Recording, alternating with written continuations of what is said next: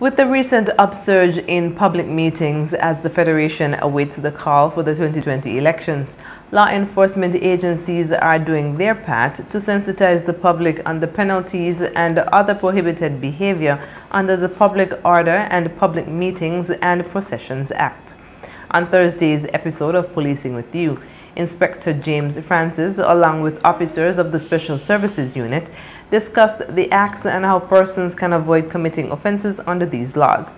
Sergeant Tracy Mauricio said that organizing unauthorized matches or public meetings is one of the offenses under the Public Order Act. Okay. No. First of all, organizing unlawful matches. Let me say it's unlawful because he didn't have any permission from the Commissioner of Police.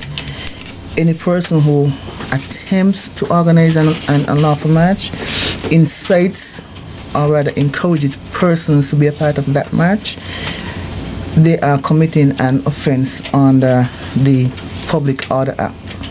Sergeant Mauricio said the penalties for organizing unlawful matches consist of fines and or imprisonment.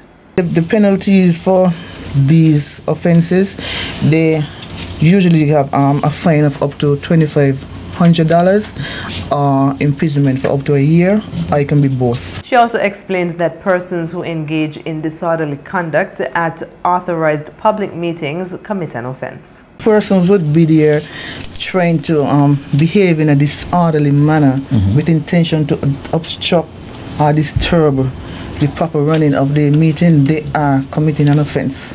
Okay? It's a public meeting. You come, you want to hear your views, but you have to do so in an orderly manner. Sergeant Mauricio said that these laws were put in place to help law enforcement personnel police these events and maintain order. Policing with You airs every Thursday at 9:15 a.m. on ZIZ Radio 96.1 FM during the morning show.